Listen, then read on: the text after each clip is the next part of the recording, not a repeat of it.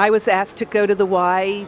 They were having a college night there, and they wanted me to talk about Bennington, along with a lot of other college representatives.